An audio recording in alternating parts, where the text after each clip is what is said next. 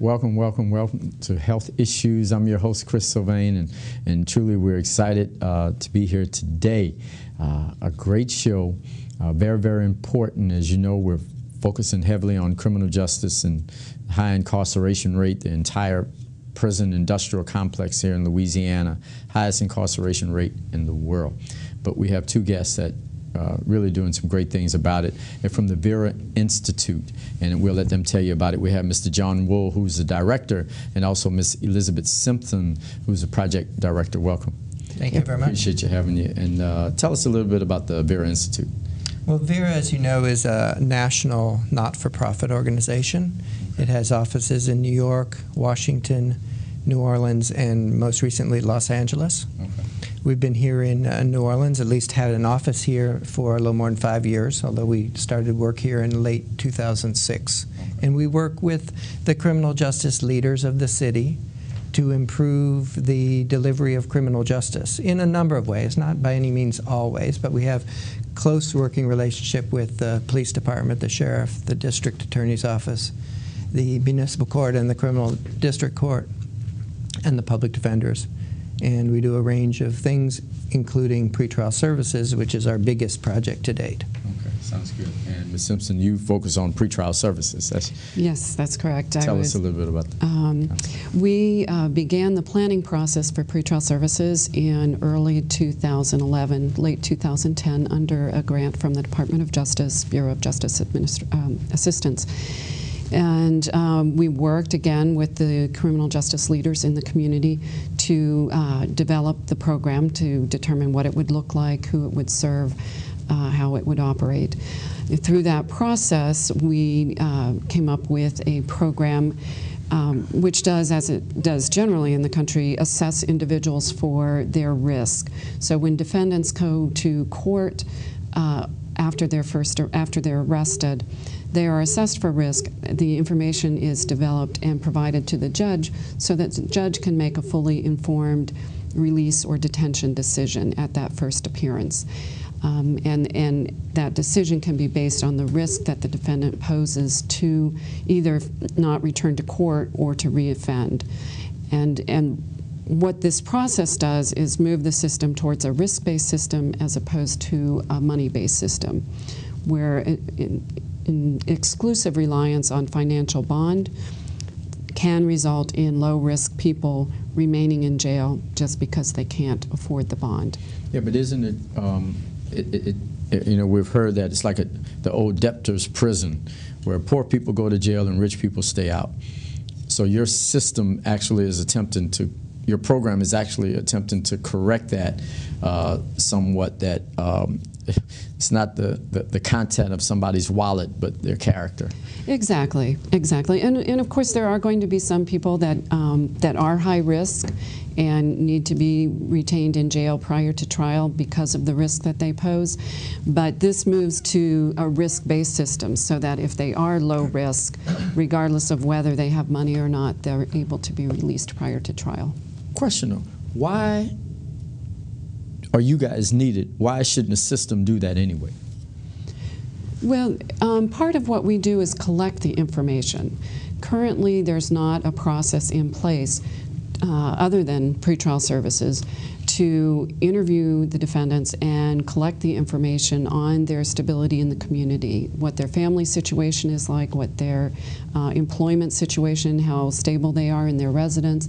That typically is not collected except by a pretrial services agency. And also, if I can add, it would be difficult, if not inappropriate, for the police to ask these questions of an arrested person, or the district attorney, or the court to ask these questions, or the sheriff's office. So as an independent entity that's neutral, we can collect this objective information and do what we have experience doing, use statistical tools and otherwise to create and implement a risk assessment tool that gives carefully calibrated information so judges can make better decisions. But it's easier if it's an independent body collecting this information. It doesn't get into all sorts of legal problems for defendants or the case. No, I don't have a problem with the independence of it or that part.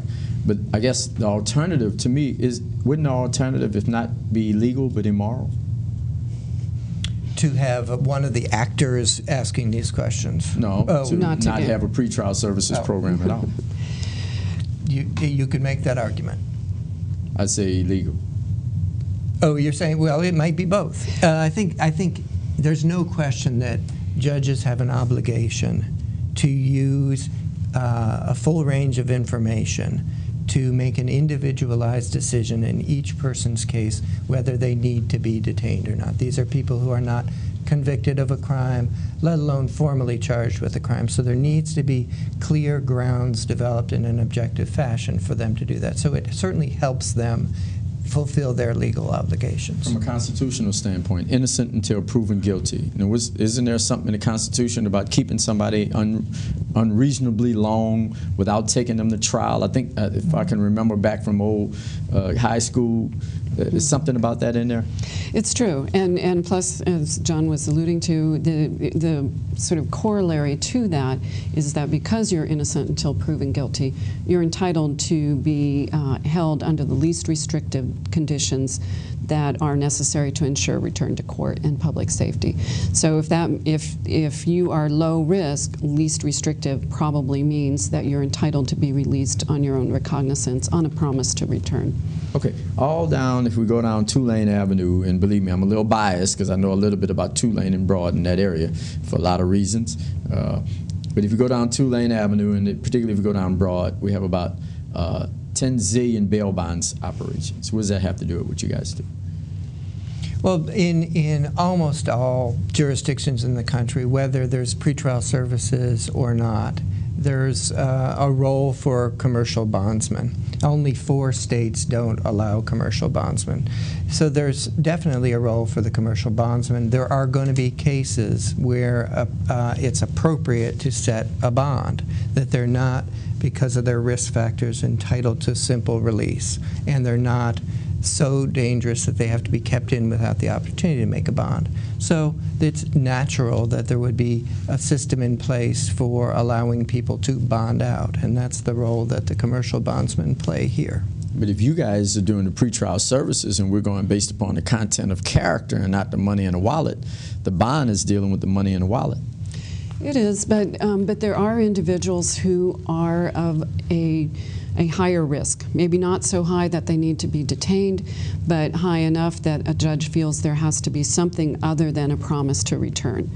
And in that middle area, sometimes supervision services are appropriate, so that's an area where a judge may order electronic monitoring or some other type of supervision, but sometimes in that middle area a financial bond is used. And in fact, pretrial services could have some impact in moving bonds up, in the sense that we not only are identifying people who are lower risk, we're also identifying people who are higher risk. Okay, but the question then is that bonds are not based upon a person's income or assets. Bonds have no relationship, so therefore the richer people can pay the bond and the poorer people can't. Wouldn't it be, to me, legal, or at least moral, if some kind of way we can line the bond up with a person's assets or money? Yeah, I think that's right. I think if Bill Gates got arrested, I think his bond should be 10 trillion, and the unemployed guy, 50 cents might be high. And I think that's actually right. the statute does allow and does suggest that that's an appropriate consideration in setting the Is it amount done of the in bond. real life, though? I would actually say it is, especially now with the judges receiving more financial information from the defendant than they had previously as a result of pretrial services operating. They're in a better position to gauge the bond amount to the financial ability to pay. Any studies done on it? Not here. My guess is, but I can't say for sure, that there have been studies done elsewhere. And there are certainly jurisdictions that more closely focus on that question. And the federal system largely sets bonds with a lot of information about the defendant, such that the bond is tailored to the defendant. So, and it has to be by law a bond that the defendant can make. You can't detain somebody in the federal system. Say that again. By law, it has to be a bond that the person can make. That's correct. In all the unemployment. With one exception. Okay, unless the U.S. Attorney's Office seeks absolute detention, in which case there's a detention hearing process, and they can, in fact, detain somebody who has then no opportunity to get out. But short of that, it has to be a bond that's tailored to the defendant, and the defendant makes that bond. Now, it could be a collection of cash, property, and the like, but it has to be something. So that's the pure system. They have a lot of resources to carefully weigh all the factors, and they have more time than we have in the state system, where we have to do this roughly within 24 hours. But that's the pure system that the federal government uses, including here in Louisiana. Well, I'd speak for all the guys in jail right now that don't have the money to pay the bond. It didn't work for them. That's true. That's true. Not in the state system. I mean, there are... well, and even in the federal system, the bond has to be set such that a defendant can make it, but in some instances that might be pulling the whole family together or something, even in the federal system. So there are people that are in federal jail because they haven't made a bond. So that's only in the state system. It doesn't exist really. That's right. It's not practical. But in the federal system, nobody should be in jail in the federal system unless they just want to be, because there's a way that they can make the bond. Or the judge has determined that their risk to society is so great that no amount of money will secure. But, I mean, for the people who, yes. So these guys who are sitting in jail, either they don't want to pay the money, or the parents have decided, which can happen. You know, it's like, no, you can rot in jail. I am not going to take and mortgage the home to get you out. Right. But in the states, now, okay, that's where we're going to move on. But the issue then, though, is obviously we have a big disconnect between the state system, the federal system, and the municipal system, because we have a municipal courts, we have state, and we have federal. So then again, is what the state doing immoral or illegal, and the municipality immoral or illegal? And you don't have to say that, so it's a hard question. I mean, but I'm just saying, go ahead, be courageous. They'll shoot you. I think that a lot of what pretrial services provides is the information that the court didn't have before. Right. So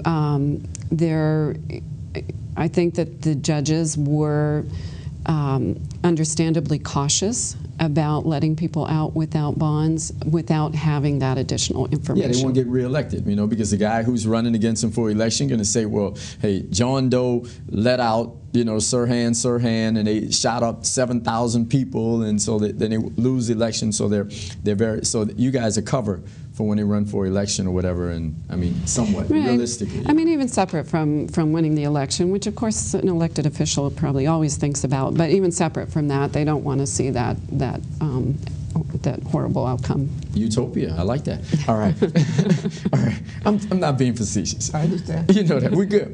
But the issue though is that, and seriously, you don't have to say it. I will. It's immoral, unethical, illegal. It's nutty. It shouldn't go on in any civilized society in the world that poor people have to go to jail and spend more time than people that have money, and it's nutty. And you guys are doing a great job trying to change that, and that's the point. I understand. Y'all are real. So your program and your budget's been cut, so it's going to get worse. Well, I have to say the judges in the criminal district court have been very good partners in developing their use of the information that we're able to give them. And so I think we're moving to a place where if there's any immorality or illegality, it's marginal. They're making use of the program. It's showing results. We have fewer people who are, no doubt, fewer people who are in the jail simply because they're not able to afford bond, and not because they're a risk to public safety. Yeah, I mean, the numbers of people in the jail, in the pretrial population in the jail, are down significantly. It's likely due to the work of the judges using this program. Using your program, the Vera Institute, that nobody even heard of. And the reason I heard about it is because your budget was cut. Times-Picayune ran a story, budget was cut. Of course, me sitting at the kitchen eating pancakes in the morning, jumping up and down. I always do that, reading this. This is nuts, Let's see what we can do to say, well, and to be honest with you, and shocking, because the story didn't do that. Times-Picayune do a good job putting it on, but maybe I didn't read it well. The alternative is crazy. It is, and just to be clear, because we have to acknowledge the assistance of a lot of people, the proposal was initially to cut our budget, but through the work of the City Council and many people in the community who rose up to say this is really important, and quite a bit of the money was put back into the budget. There's still a bit of a shortfall, but quite a bit was put back in so that we can continue operations, and we are. And in fact, we're going to be able to, as originally planned, scale up for 2013 so that we're covering all of the sections of first appearance, and not just the felony cases that go to state court, but the misdemeanor charges under the state law that are presently going to the municipal court. So at the moment, it's the worry that you had at your breakfast table over pancakes is not come. That's right. All week. That's right. No, it wasn't a newspaper. It was a computer, because I no longer had a paper, so I have to sit the computer on the table. That's and I get another story. Yeah, but anyway, go ahead. Yeah, but well, the thing though is this: did you have enough money to start with? Yeah. Good. You're the first agency. No wonder they cut your budget. Shouldn't say that. No, I mean, you have to be honest. Let's be honest with you. So the thing of it is that, to me, it's a critical component that, again, if the component is removed, you're dealing with illegality, immorality, and every other morality or whatever we can come up with. I mean, it's nuts that I guess I keep going back to this issue. Why you need it, you know, and it still doesn't make sense that something could be cut that's illegal. I mean, you know, it's like taking all the stoplights down in the city of New Orleans, saying we don't have money to have stoplights. Well, and there is, I mean, we say we had enough money to start, and we certainly had enough money to start, but if you look at pretrial jurisdictions, or pretrial services agencies in other jurisdictions, there's a lot more that can be done, and we certainly will continue to try to move in that direction. There are agencies, such as in Washington, D.C., where very, very few people are incarcerated pretrial because they have very extensive supervision services. So there's a number of people, of course, that are released ROR, but there's a very large number that are on supervision, and some in a more intense form of supervision that includes quite a bit of treatment. So there's really a lot of room to improve. It's not really expand. I think eventually it's really to scale up to what a pretrial services agency should do because of what they can do. So therefore, I'm with, now is that, now that's the part, Baptist Community Ministries, who I think do a great job, and you know, I'm a little biased towards them because I do think they do a great job. So they've did a grant to help finance the supervision part. That's but right. to me, that should not be a part. That should be a hospital base. That should be a clinical social work. In other words, explain. Supervision means that somebody gets arrested for a crime, they have other issues, drug issues and so forth. Vera Institute's getting involved with supervision, helping them while they're out before they even go to trial. So when they sit in front of the judge, they won't be stoned out, and you know, they're dealing with other family issues and so forth. But to me, how did you guys end up getting involved in that part? Well, again, it's not unusual for a pretrial services agency, and it really has both components. We do have to be primarily there to ensure that defendants do return to court and not reoffend. So a lot of that is checking in with them, either at our office, at their home. But what we want to do, and we're looking at having a very social work perspective in this program, is we want to be able to look to see if there are barriers for that individual complying with the court order. So not just look at the fact of non-compliance, but figure out why aren't they complying, and can we support them such that they can comply. Had the same conversation with Mr. Leon Canizaro, because, and again, as a part of his program of bringing in social workers or whatever, I said all over again, that's not you guys' area to me. You know what I mean? This is hospital. This is medical. This is where, because social work can't be separated from the physician, the nurse, the pharmacist, and it has to be holistic. So what I see is government, particularly in criminal justice, picking out little pieces.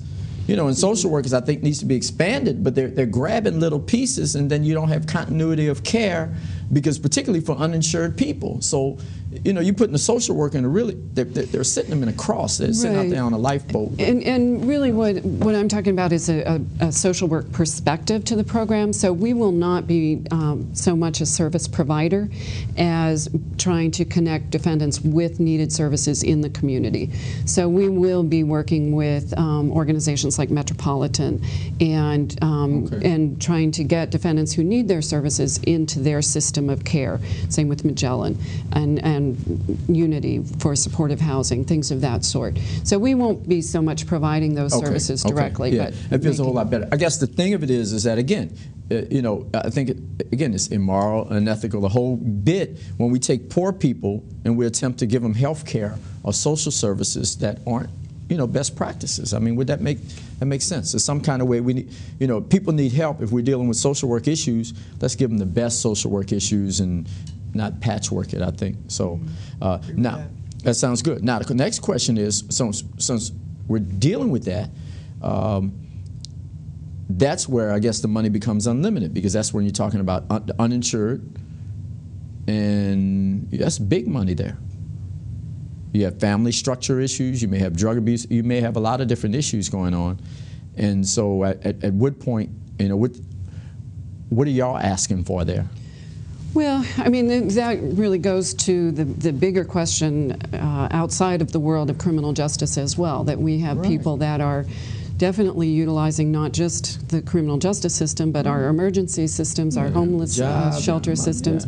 And there again, most of the research indicates that if you provide those supportive services directly to the individual that needs them, you are in fact taking quite a bit of burden off of those other systems, so out of the emergency rooms, out of the criminal justice system.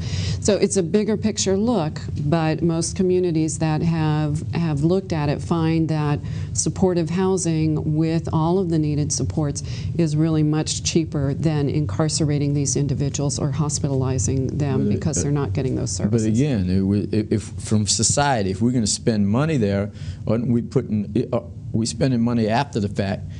Why not spend it before they commit the crime? Because we know that if we do take care of supportive housing, because Unity doesn't have enough money, they have no housing, there's no Section 8, people were fighting out there in Jefferson, St. Bernard Parish. You know, there's no Section 8, zero, you don't have housing, people have, you know, we're just dealing with prostitution, you know, people have nowhere to stay, there's no health care, uninsured, we're not even getting money for the uninsured, you know, that whole bit. So if there is money, to me, let's do it before they commit the crime and definitely after they commit. I'm confused. Well, you know, there's no one date of committing a crime. So in other words, people who are in the pretrial program who would be released to supervision are likely not to have been charged with a violent crime. They're likely to have perhaps a drug crime or some sort of property crime. And, you know, in a sense, if you do help them get to the needed services at that stage, it won't be before that charge, but it may very well be before later series of charges, and even perhaps a violent charge down the road. So at some point, you do have to intervene, even if it's not at the very beginning of before any criminal activity. Okay, the big question. All right, I was trying to go there, but this is the issue. Most people go to jail for drug crimes. Okay, 70% of the prisons are drug crimes. All right, marijuana, cocaine, you know, whatever. All right, marijuana, cocaine, heroin, the three big ones. Okay, now. In light of Washington and Oregon, what are your thoughts on this concept of people going there? Or do you see judges using common sense and not locking people up over drugs?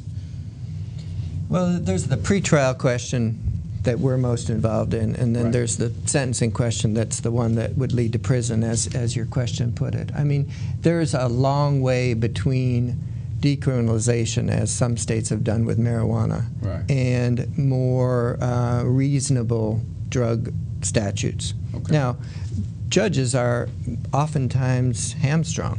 They have to follow the law, and if the statute says a person's convicted for this offense, they have to go to prison for no fewer than 5 and no more than 20. That's what they're told to do. Pre-trial, they have a lot of discretion. I think we see the judges very carefully focus on violence and understand that drug offenses generally are seen by the community as less of a threat. And so in helping us develop the risk assessment instrument, which focuses heavily on either prior violent convictions or the present charge being violent, particularly firearms, that's where the focus is, to establish risk. And if it's mostly drugs or only drugs, they're going to score lower risk. I would just actually make one caveat to that, is that we do have in our risk assessment, which borrowed heavily from other jurisdictions, but we had the input from local judges in the district attorney's office and the public defender's office. We do have extra points if somebody has a string of drug-related convictions. So we weight violent crime more heavily because clearly that's a bigger problem in this community and bigger problem everywhere, really. So we looked at the research at what are the better predictors of violent crime, and we weighed those more heavily. But a pattern of drug-related convictions is also weighed in our risk assessment. That's what I thought. Now, also, any studies to show what's actually going on at Tulane and Broad, particularly concerning judges releasing people out with low bond or no bond for drug issues prior to going to trial? I don't know if we've looked at it, been able to look at it. My experience sitting in Tulane and Broad in those courtrooms regularly lately, particularly a whole lot sitting in the courtrooms at Tulane and Broad. You got tons of folk in parish prison in there waiting for trial on drug crimes. And my point of that, if this thing was done properly, there shouldn't be anybody in there waiting for trial on drug crimes. Then we could deal with the legislature. But right now, this is purely up to the judges. So we don't even need to go to the state legislature. The judges can release all of the folk that's sitting in Tulane and Broad on drug crimes until they go to trial. Makes sense, right? Yes, certainly drug possession. And again, you can't go exclusively by the current charge because somebody could be charged with drug possession, but their history may be such that they do in fact present a risk, either failure to appear or to reoffend. So current charge is important, but there are other factors that one looks at to determine their risk. The other thing is the judges don't have complete discretion because the legislature has enacted some statutes that restrict the judge's ability to release people ROR. And one of those is if they are charged, if they're charged with possession with intent to distribute. Okay, we have to cut off. This is so fantastic. You guys need to be supported. The supervision program, each thing, Chris Sylvain, health issues. The key is that Louisiana is the highest in the world in incarceration. New Orleans, we fill all the jails around the state from people right here. We got to get people out of jail. What they're doing is trying to help support them, but let's do something serious and tell our politicians that they need to go take some medicine because this is crazy. Thank you so much.